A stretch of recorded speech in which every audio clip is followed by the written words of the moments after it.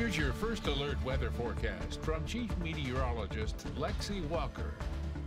It is 6:34. Good morning, everybody. Happy Friday to you. Let's dive into the specifics of this weekend's forecast, which starts with the currents. Right now, Duncan Regional Hospital Tower Cam is at 58 degrees. Winds, they are light right now, and I will say they're expected to stay light all day long. We're about 3 degrees cooler compared to this time yesterday. I would still say the light jacket does need to be grabbed as you're heading out the door, regardless of what that's for. This morning, though, winds are still going to be around 5 to 15 miles per hour.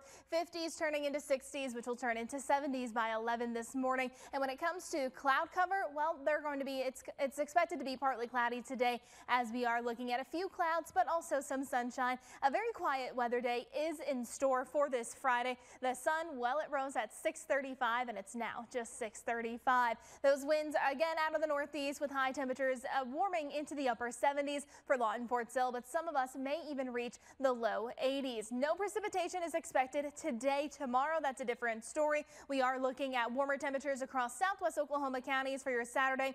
More rain chances will keep us a little bit cooler in the forecast for tomorrow, as rain chances will stay mostly confined to Bowie, Archer City, and Kroll southward. When it comes to tomorrow as well, mostly cloudy skies, and the cloud cover does continue into your Mother's Day on Sunday. But let's just celebrate Mom this entire weekend. I mean, they do a lot for us, so might as well give them that recognition. 60 by 8 a.m. on Sunday.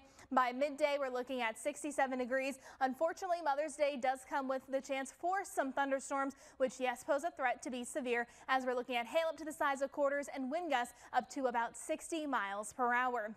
Sunday afternoon, high temperatures, low 60s or low 70s rather, and the upper 60s further out towards the west. We'll be seeing rain chances moving out by about Monday midday, around lunchtime actually, and then we'll be seeing clearing on Tuesday. No rain in the forecast, but that is going to be very short-lived because then rain chances and storm chances increase on Wednesday and again next Thursday.